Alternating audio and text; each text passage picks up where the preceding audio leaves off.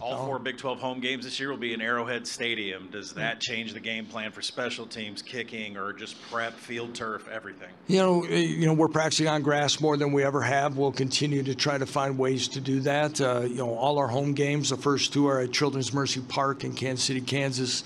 That's going to be different.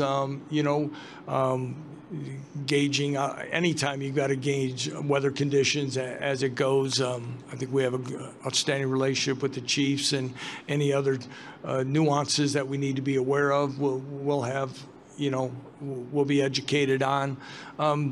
We have over 30 seniors and guys that have done an outstanding job helping us get this turned around. Part of me feels bad that they don't get to play in Lawrence, Kansas this year, or get a chance to play in the new stadium in its renovated, site. But then there's a part that's excited because much like we pick venues like this to hold media days, we have a chance to play in an NFL stadium for conference football games. And I think the 4 gentlemen that are here today would tell you that that locker room's pretty excited about it. And we're going to have to be ready to go. And it is what it is. We can't control it.